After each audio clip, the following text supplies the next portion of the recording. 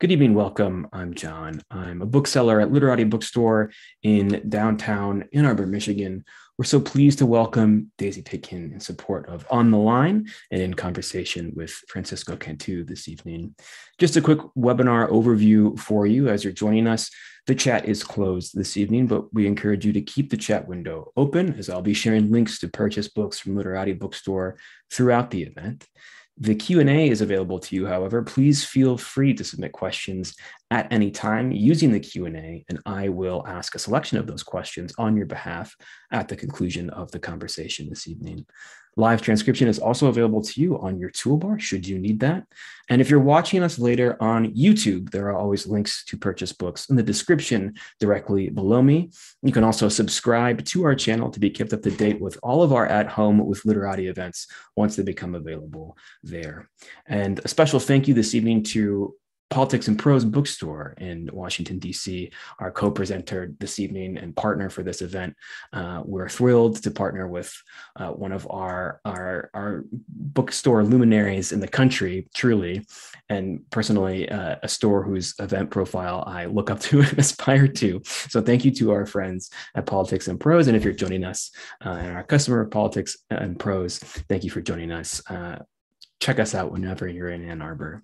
And as a reminder, you can shop for more books at literatibookstore.com to have shipped to your home anywhere in the United States. And if you live in Southeast Michigan or the Ann Arbor area, of course, our doors are open to the public for in-store shopping.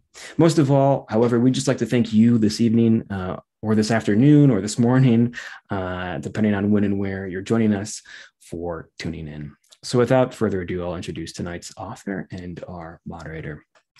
Daisy Pitkin has spent more than 20 years as a community and union organizer, working first in support of garment workers around the world, and then for U.S. labor unions organizing industrial laundry workers. Her essays have been awarded the Montana Prize, the Disquiet Literary Prize, the New Millennium Award, and the Monique Whiting Writers Scholarship. She grew up in rural Ohio and received an MFA from the University of Arizona. Pitkin lives and writes in Pittsburgh, Pennsylvania, where she works as an organizer with an offshoot of the union Unite. Joining her in conversation, Francisco Cantú is a writer, translator, and the author of The Line Becomes a River, winner of the 2018 Los Angeles Times Book Prize, and a finalist for the National Book Critics Circle Award in Nonfiction. A former Fulbright Fellow, he has been the recipient of a Pushcart Prize, a Whiting Award, and an Art for Justice Fellowship. His writing and translations have been featured in the New Yorker, Best American Essays, Harper's, and Guernica, as well as on This American Life. A lifelong resident of the Southwest, he now lives in Tucson, where he coordinates the Field Studies and Writing program at the University of Arizona. Please join me in welcoming Daisy Pitkin and Francisco Cantú into your living rooms.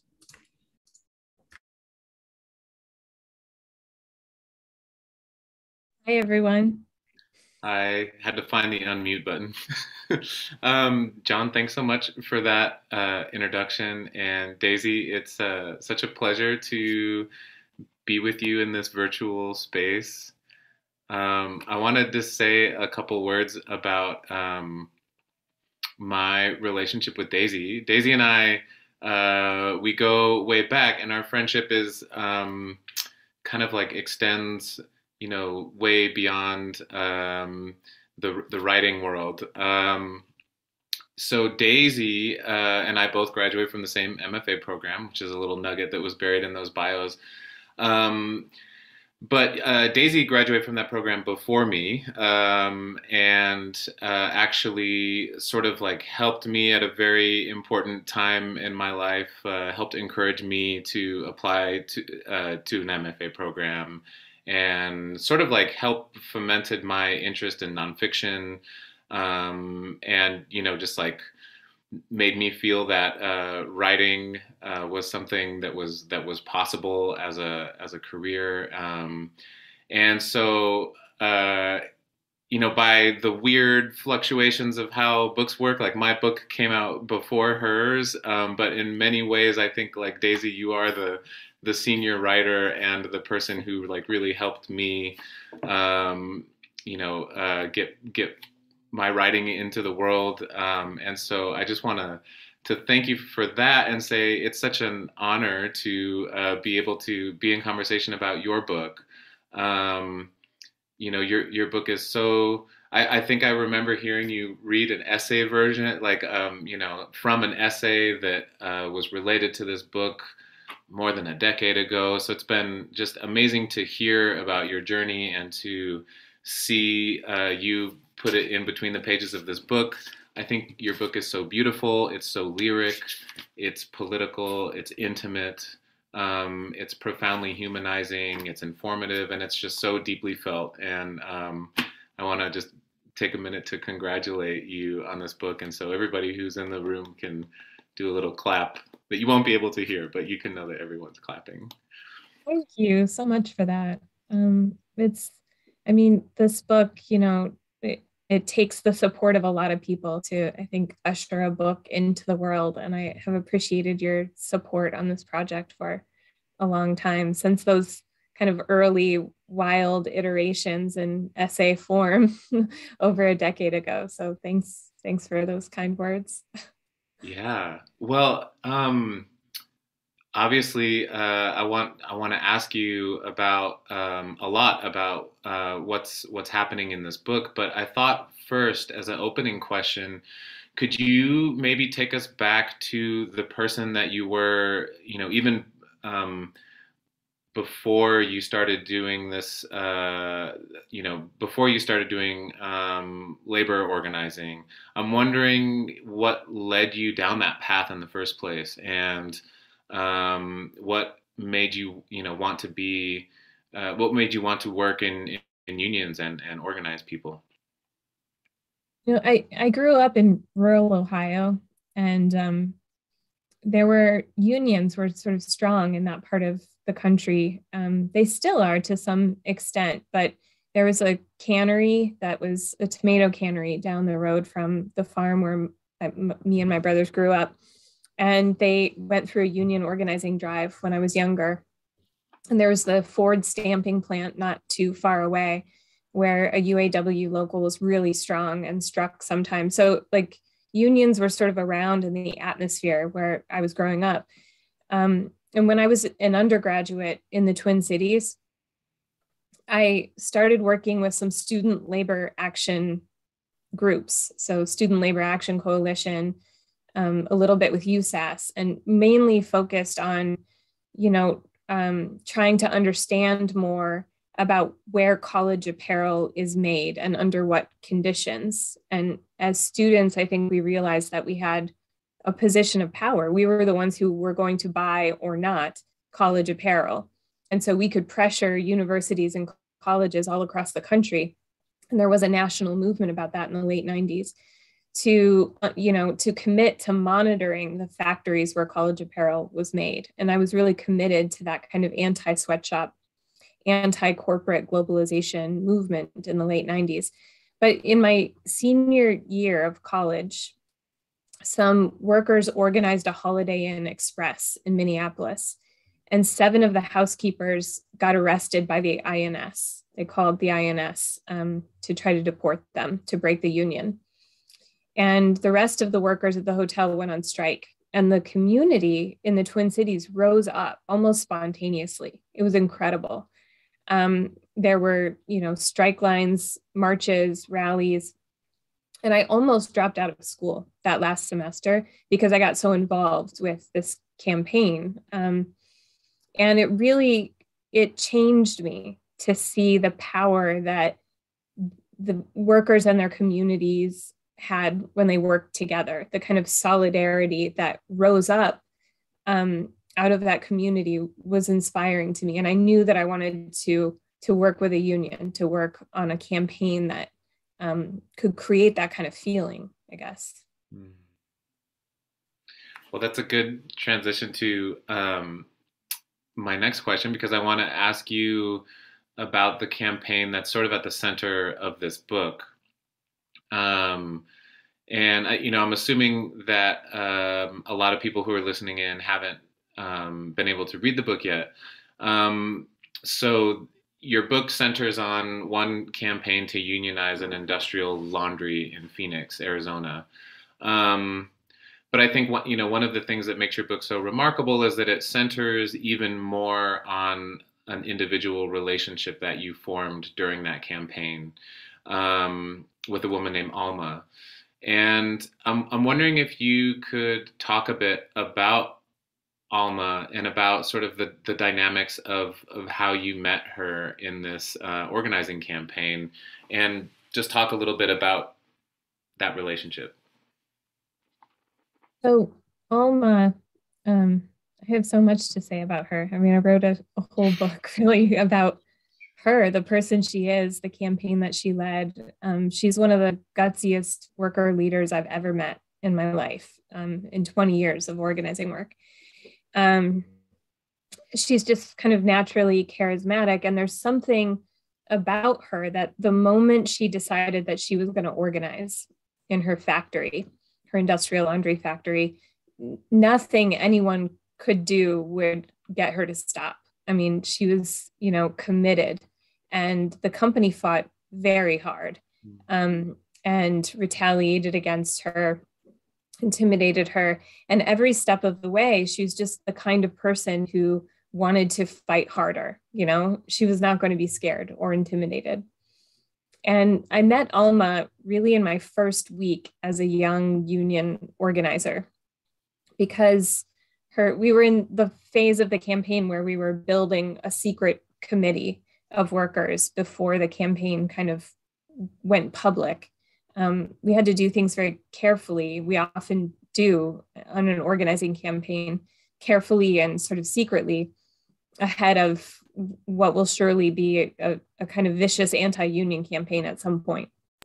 And Alma was the first person on the committee at her factory. And we've talked with her first because her husband was cousins with the shop steward of another union laundry in California. And so we talked with her. And, from the first moment that I was in her house, sitting on her couch, talking to her about her work, what she did in this industrial laundry every day, she said at the end of that house visit, "I know what it means to fight." And it kind of sent chills down my spine. It still sort of does. And I knew that I had met someone really incredible. She's incredible. And it's, she's like the backbone of this book in so many ways. And something else that impresses me about your book, Daisy, is the amount of history that you weave in and out of the personal narrative and of this relationship with Alma, and of sort of the ups and downs of this campaign. And the history that you incorporate especially focuses on women's involvement in the labor movement, and especially immigrant women. You really vividly reconstruct the Triangle Shirtwaist Factory fire, which is one of those like nuggets I remember learning about in high school. And you talk about it so vividly, and you zero in on the story of women like Clara Lemlich, who were involved, deeply involved in that. And so I'm wondering if you could talk a little bit about how you decided which pieces of history to weave into this book, and sort of how you thought about, if it's possible to kind of re-inhabit that time in your life. Were you thinking about that history at that time in your life, to the degree that the book suggests? And if so, how did you see yourself and Alma kind of in this lineage? Union organizing is really, a lot of it is about storytelling. And we're trained, and at least I was in Unite as a new organizer, trained to tell certain stories that were important in the history of the union that I worked for. So Unite was an offshoot of the International Ladies Garment Workers Union, which is kind of a famous or infamous union. And Unite was very proud of that lineage. It became a part of Unite's kind of identity and mythos, its idea of itself. And so organizers were trained to tell some of the stories from the founding days of the ILGWU. And two of the most important ones were the uprising of the 20,000, which I talk about in the book a lot, and the Triangle Shirtwaist Factory fire. And I found that, as a new organizer, I was trained to tell those stories in a certain way. And so I told them in that way.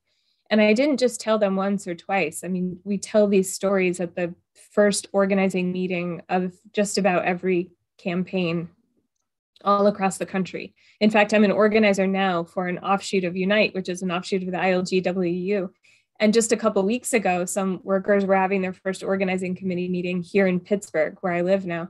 And I stood in front of them and told the story of the uprising of the 20,000 and the Triangle Shirtwaist Factory fire. The telling of the stories becomes like ritualistic almost. And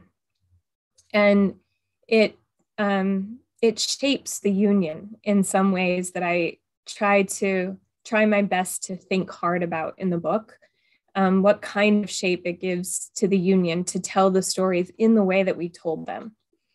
So, in the book, I talk about the way that I was taught to tell it. And then, I didn't really look beyond that, the way that I had learned to tell the story during my time with the Union, with Unite. And mostly that's because organizing work is crazy and overwhelming and very hard and around the clock nonstop and frenetic. And you don't have a lot of time to think about much of anything. But in the years after I left the Union, I started looking into those stories and realizing there was a lot more to them. So in the book, I'd try to untangle the version of the story that I was taught to tell from the real history about what happened. And I find a lot of interesting differences, and ones that the differences kind of echo thematically forward in the book in time, and trouble some of the narrative about the organizing that we were doing in Phoenix. Actually wanted to ask you about,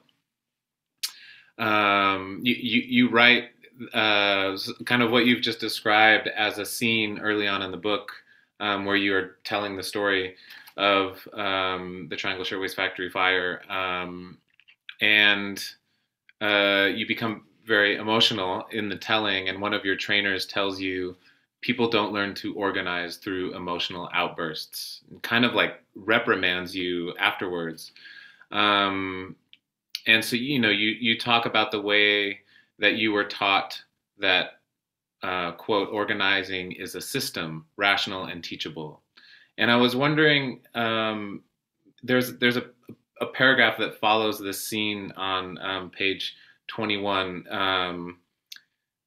that I was wondering if you would read to us, just because I think it's, I want to hear you read it and then maybe talk more about it and where you are with it now.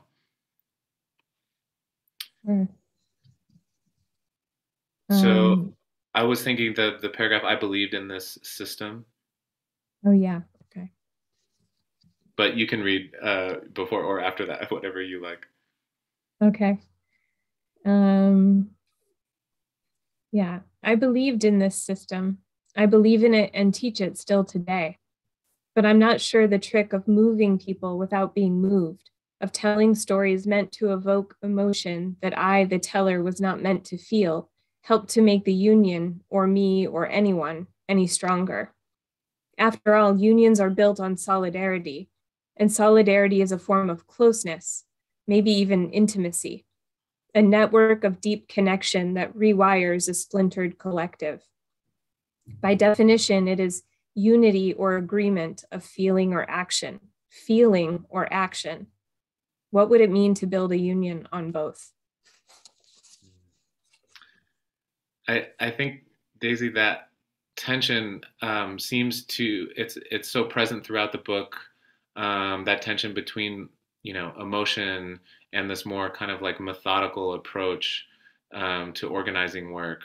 And I wonder if you could just talk about that a little bit more, and where you are with that tension now, because this is still your work. Yeah.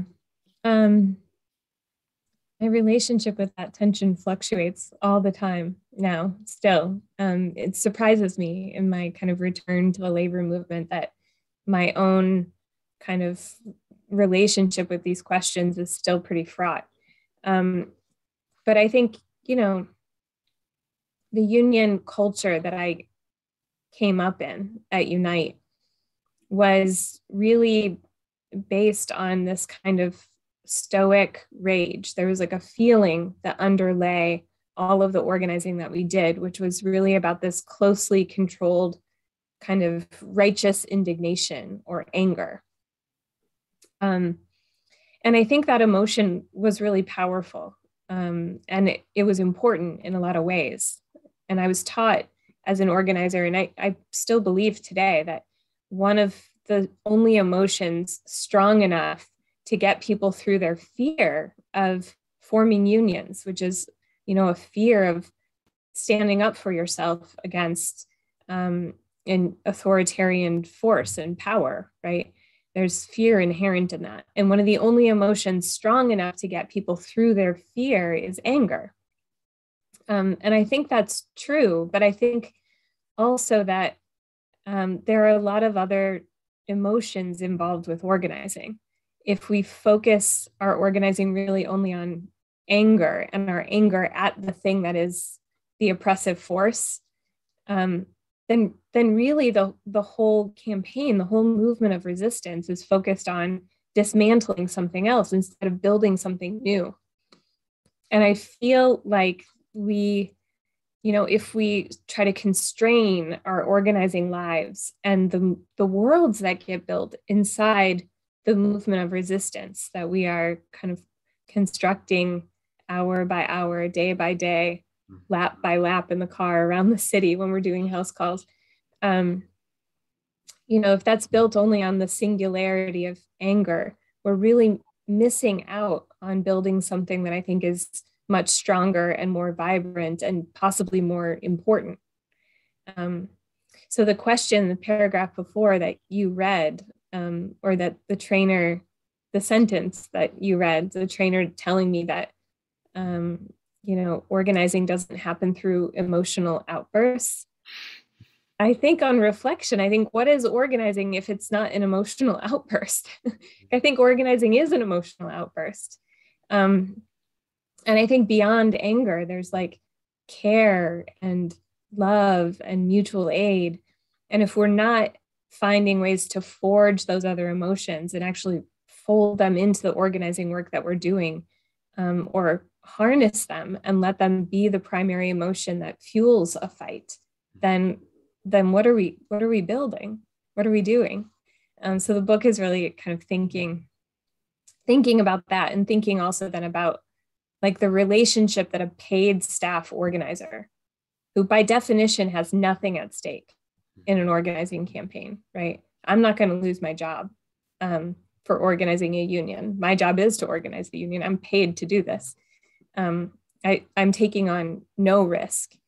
What is my role in kind of the emotional life of the union that's being built? I think that's not something that gets interrogated very often in the work that I do. And I think it ought to be. I think it should be, because if we don't interrogate it, then it becomes a kind of center of power inside the organization that is unseen or unquestioned. That makes me uncomfortable. This is why I love your book so much. All of the thinking that you just laid out is, you know, just in all the conversations that we hear about the labor movement, I feel like, you know, at least as a person who's not involved in it from the outside, you know, we rarely hear about these kind of questions at this deep of a level. So I'm so glad that you're out here, kind of like giving us language to think about and talk about that element of organizing. I want to switch gears a little bit and ask you about some of the craft decisions that you made in writing this book. It's such a lyric book, and I think knowing you the way that I do, that makes so much sense to me. And I think that it's most evident perhaps with this recurrent symbol that we encounter throughout the book of these moths. And it's also a symbol for your relationship with Alma. You call each other las polillas, the moths. And but you know, you spend a lot of time thinking about moths as a symbol. We find out a lot of the sort of biology and science behind moths. And I know that you, at different points and different moments in the life of this book, had to really fight to keep the moths as such a sort of integral symbol to this book, kind of, you know, the book's abiding metaphor. And I'm wondering if you can talk about that, and you know, the choice to keep that lyricism in the book, and to sort of, you know, really spend time sort of inhabiting and unpacking and exploring this symbol, this metaphor. Yeah, there are a lot of moths in the book, right? I think the moths are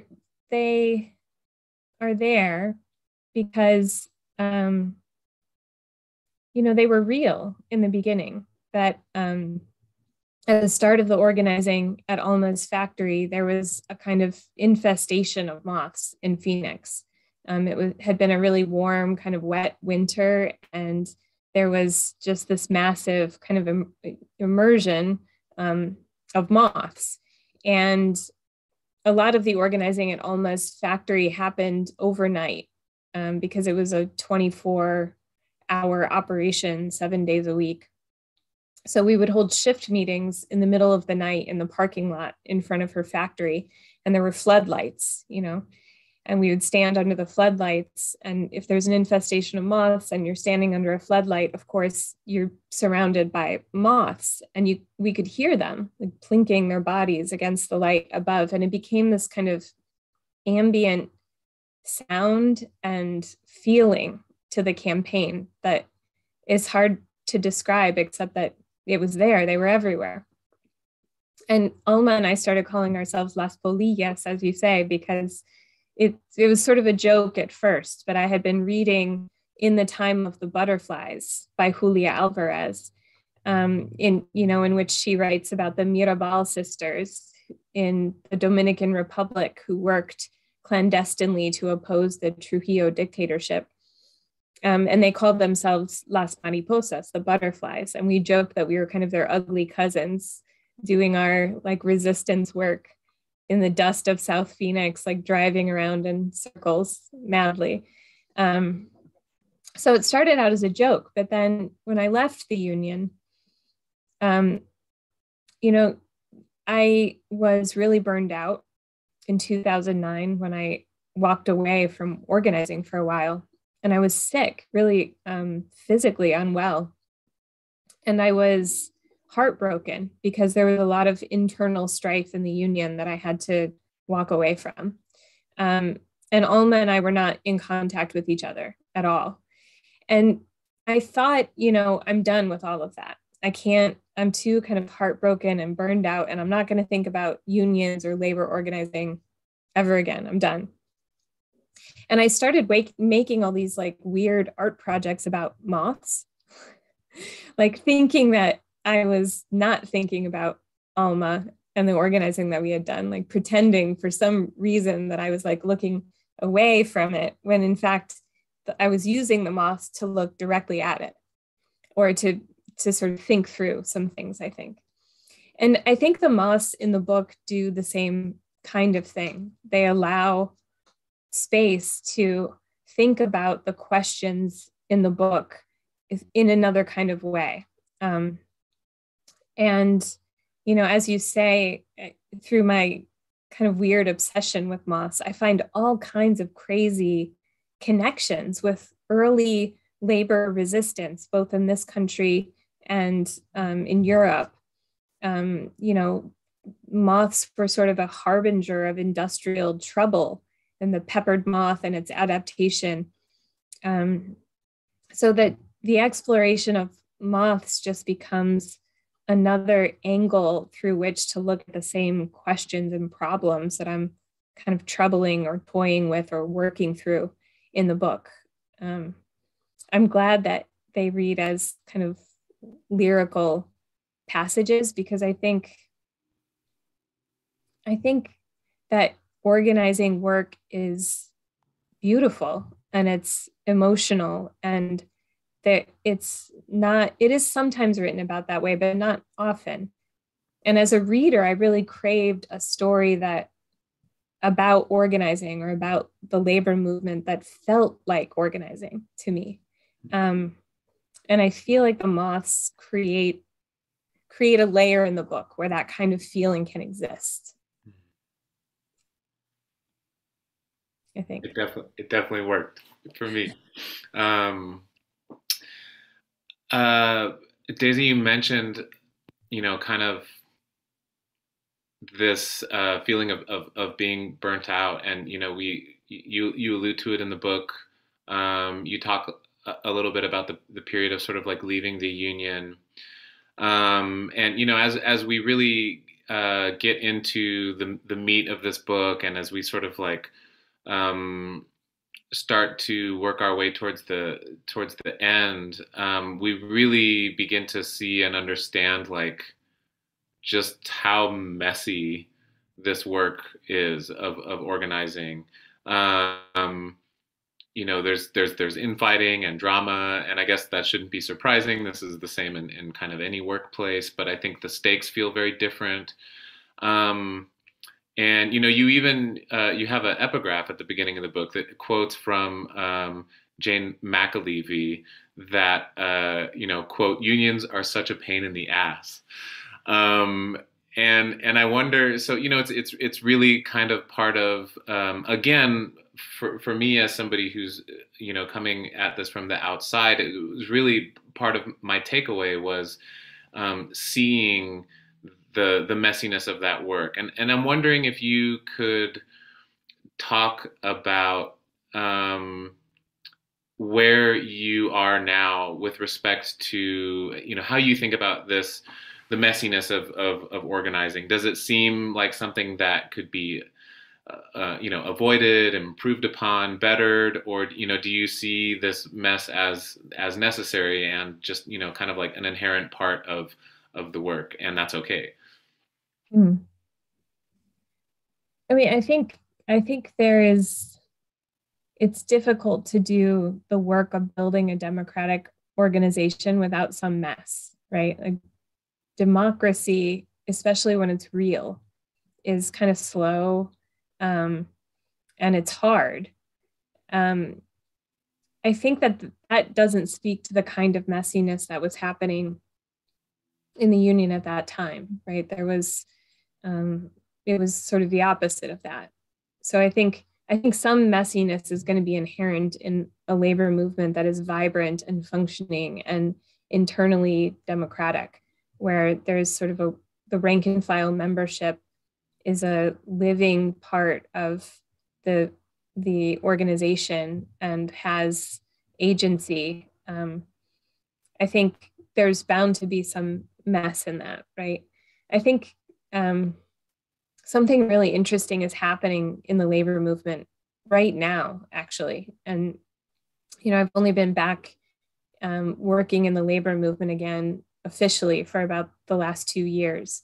And in my return to the labor movement from, after this long break, there's a lot of talk, and in some cases, a lot of serious action inside unions around this question of internal democracy. Whose union is it? Who gets to make the decisions? And we're seeing right now a wave of internal organizing inside of unions to make them more democratic. And that's happening at the same time where there's this incredible kind of groundswell of organizing happening all across the country. And I don't think it's a coincidence that both things are happening at the same time.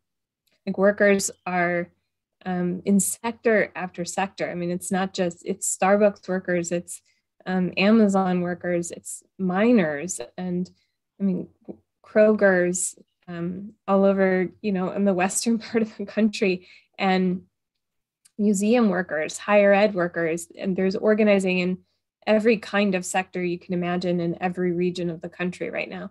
So that's happening at the same time that there's a real loud call inside lots of unions for more internal democracy.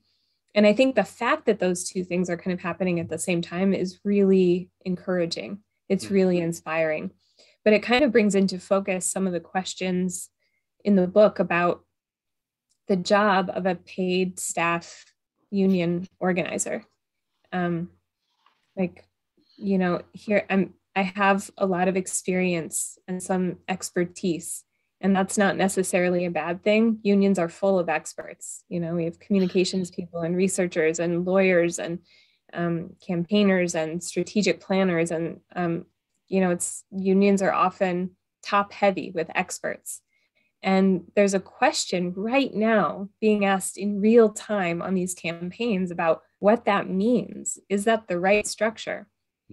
What does it mean to have campaigns run by a team of experts? What kind of union gets formed at the end of that campaign? I'm lucky right now to get to work with a small group of organizers on a massive national campaign that are thinking about that question all the time. Like, how do we democratize the expertise that we have so that, all of the experience and language and know-how that I have, how do I democratize that so that workers who are fighting to organize their workplaces and each other's workplaces can do those things themselves? How do I democratize that expertise and then just get out of the way to allow this momentum to continue? I don't know if that answered your question. Yeah, totally. I have a lot more questions, but I'm only going to ask you a few more questions. And then, as John mentioned during the intro, we're going to pause to invite audience questions. And so if anybody is formulating questions, please type those into the chat. I see we've already got some questions, but other folks who haven't chimed in yet. But so I want to ask you maybe two more questions, Daisy, before we do that. And I'm wondering if you would mind reading again now, kind of from the end of the book. I think this passage, you've talked a lot about this idea of interrogating the notion of what kind of power is being built by unions, right? Like, what kind of power are unions replacing the power that they're attempting to, deconstruct or displace with. And so on page 260, you have two paragraphs that I think just get at this notion so beautifully. And so if you would mind reading from I think now to the end of the following paragraph at the top of 261. I think now that fighting from a place of anger is most effective in the kind of organizing that's satisfied with taking power away from the boss and calling it union. This type of organizing is top down, more interested in cleaving the orange than in creating a new kind of sustenance that arises out of care and hope and solidarity, a sustenance that diminishes oppressive power simply by existing, yet is made of a different substance. I've come to think of solidarity, this mixture of hope and care, as a physical force, or maybe a force field. And as such, it invisibly acts on all things that are passing through it at all times. It's the space between bodies that are marching or singing or striking or otherwise taking action together. Maybe you felt it at a protest or on a picket line. I've heard people say that it feels like church. It's the way bodies, our bodies, working collectively, change the properties of the space between them. It's the most important thing. I love those two paragraphs so much, Daisy. Thank you for reading them. And please expound upon them to whatever extent that you want. But I feel like the question that I have, especially given your last answer, maybe to sort of set us up for audience questions, is sort of, with the current sort of shifting awareness and movement building that is happening right now, which you sort of described as being really something that's on the rise. I think back to your story, and I think to sort of the arc of this campaign in Phoenix, and there were no real tidy victories. There were sort of temporary victories that were followed by setbacks that were followed by more qualified victories.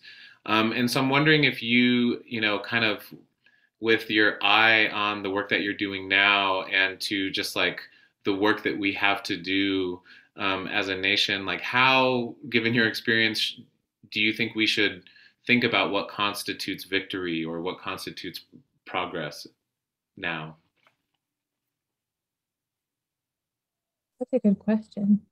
I think, I hope that the labor organizing that's happening now will result in like material victory. People need to be able to make demands about benefits and wages and health and safety on the job. And I hope that these fights, and I believe that they will lead to actual sort of material victories in that way. But also I think that organizing work, it changes people. So when people sort of take the first step to decide that they're going to stand up with them for themselves, or decide that they're going to fight alongside their coworkers to try to change the power dynamic at work, they witness their own capacity to fight, and it changes them, right? Organizing work is transformative in that way. And what I love about what's happening now, a lot of the organizing happening across the country involves young people. And there are some young people who have started calling themselves Generation U, Generation Union. And I think that's really powerful, because if we learn to fight, if we watch our capacity for resistance grow at a young age, it stays with you your whole life, right? You carry around that kind of agency and the knowledge that you are capable of resisting. So if there's a generation of people who at a very young age right now are witnessing their own capacity for resistance, and it's growing their capacity as it does, then that to me is really powerful. And it will be a victory that kind of hangs around for a long time. Thank you, Daisy. I'll invite John back in. I could keep asking you questions for another hour, but let's see what the audience has to ask you. We do have some questions from the audience. And again, if you have questions for Daisy, please feel free to submit them using the Q&A feature. It's on your toolbar. First question, Jean-Paul asks, how has social media changed your relationship to organizing and to writing?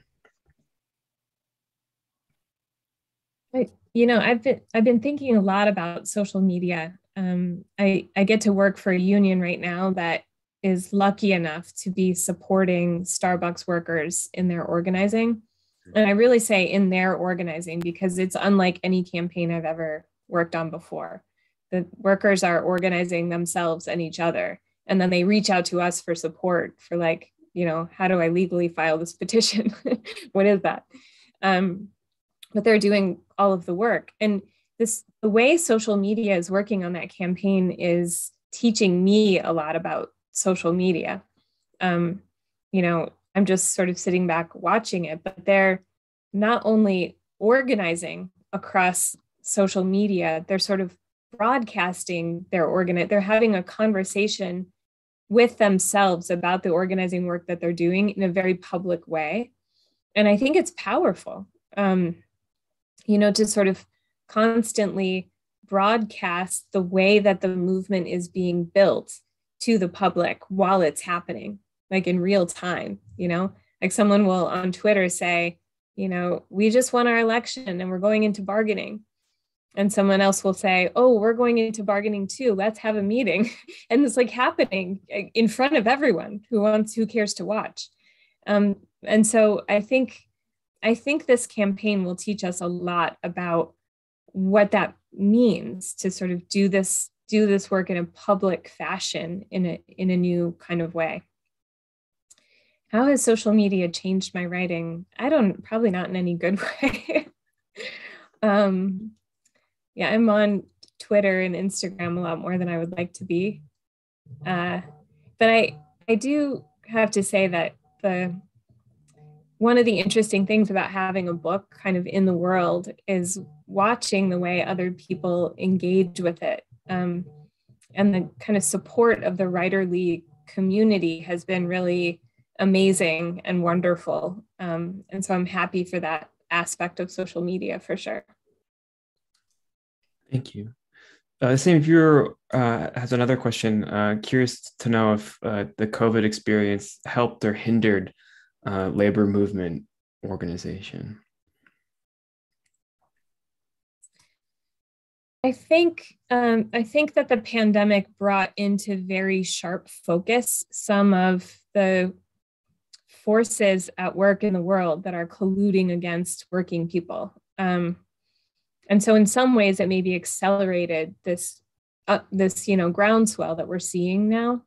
I work for Workers United, and it's still the Union of Industrial Laundry Workers. And so we have some members here in Pittsburgh who work at industrial laundries, and I was visiting one just a couple months ago. And the shop steward there I met with him in the cafeteria, and there's a banner hanging up on the wall that said, you are essential. And he was pointing to it and he said, you know what that banner says to me? That banner says, yeah, there's a global pandemic, but get your butt to work anyway. So I think there was a lot of this, calling people essential and heroes sort of early on in the pandemic. And a lot of corporations even gave, especially union ones, because the union was in place so workers could bargain for hazard pay, and got it in a lot of cases, maybe $1 more an hour or $2 more an hour. And then that money disappeared after a time. And so workers saw their employers, many of them multi-billion-dollar international corporations, making record profits during the pandemic. They could see that paying them $1 or $2 more an hour didn't bankrupt the company, but the money disappeared anyway, and workers didn't get to continue seeing that piece of those record-breaking profits, right? So I think there are a lot of forces at play right now, but the pandemic certainly accelerated this kind of the kind of backing working people up against the wall. I mean, there's nowhere to go at this point except to organize, except to act collectively on a mass scale. And that's what's happening. And we're going to see more of it. Thank you. Andrea writes, how do you navigate writing about vulnerable populations like undocumented migrants in a way that is both truthful but also mindful of their vulnerabilities? I think, I thought a lot about that during the writing of the book. And I think the way that I tried to deal with it in the book is by writing exactly about that. Like, part of the book is about the fact that I'm writing about this power dynamic that was inherent in the organizing work that I did. Like, most organizers for the union that I worked for were white and college educated, spoke English. And And most of the workers that we were helping to organize were immigrants. Most of them were women. Some of them were undocumented as well. And, you know, so here I am, a paid staff organizer that comes with all of those various privileges and the intersections of them. And I'm asking workers, in fact, my job is to sort of foment a campaign among workers who stand to lose a lot. I mean, people don't work at industrial laundries unless they have to, right? It's not a job that people take unless they have to make money in order to make ends meet. So the book in some ways takes that on as a subject and explores it. And that was my way of trying to be as honest and real in a way that's not at all sentimental about those facts. Thank you. We're at the end of our viewer questions, but perhaps, I know, Francisco, you had some questions you maybe didn't get to, so I'd like to perhaps give you the opportunity to ask. I think with our little bit of time we have left here, maybe perhaps ask the last question for us. Yeah, Daisy, I wanted to ask you about Alma, and I wonder if you could talk a little bit about, you mentioned in an earlier response that there was a moment where you sort of fell out of touch with Alma, and I'm wondering if you're back in touch with her now, and if so, have you talked with her about this book? Has she read the book? I would love to know more about where your relationship with her stands now, and just like, how is she doing, and what is she doing? Yeah. So I had some material from this book in the form of like these frantic letters that I had written to her about a decade ago that I was kind of writing essays about, but I didn't really imagine that they would ever be published material. And part of that was because I wasn't in contact with her. Like, what does it mean to write so intimately about someone who you're not in contact with anymore? So I kind of tucked all of that material away. And then a few years ago, I saw a picture of Alma on Facebook. Like, she was just there, and I hadn't seen her in years. And an acquaintance who was an organizer in Arizona had posted a picture of her working on a campaign. And I messaged him and said, can I be put back in touch with Alma? I want to see if she is willing to talk with me. And he gave me her phone number, and at first she didn't answer. And then about a year later, she wrote to me over text message. So we kind of reestablished contact. And we talked for about a year, and then I kind of uncovered that early material that I had and talked to her about writing a book. And at first, I wanted to write a book just sort of telling the story of the campaign at her factory, because I think we're in a moment right now where people are seeing headlines about organizing campaigns left and right, but most people don't know what it takes to form a union. And I thought that the book would be much more sort of a straight-laced blow by blow of that campaign, that like, here's what's wrong with US labor law. Here's why it's so hard for workers to win unions right now, but why it's so vitally important. And she, is proud that this story exists in the world. She's proud that people know about what she and her coworkers had to go through. She teases me that there are still so many moths in the book, but that's kind of the way our relationship is. I love it. She hasn't read the book yet because it's not fully translated into Spanish, but the parts that are about her and about the organizing campaign, I've translated some of them, but talked to her over the phone about them. Some things I couldn't remember, she helped to remind me about, kind of thing. It's so awesome to know that she is still involved in organizing, and that, like, in so many ways, it's work that you're both still doing side by side, even though you're not on the same campaigns anymore. So that's really Yeah. good. Yeah. Well, we've reached the top of the hour on At Home with Literati. I should say At Home with Literati with Politics and Prose Live. Daisy Pitkin, Francisco Cantú, thank you so much for joining us this evening at Home with Literati. Your old friend from Tucson, Hannah, texted me and says hi. Oh, yeah. Hi, Hannah. By the way. But we hope to have you in the store for your next books in the not too distant future. But until then, we hope you continue to be well. And to all of our viewers, thank you so much for joining us. We look forward to seeing you at the next event. Have a great night, everybody. Take care.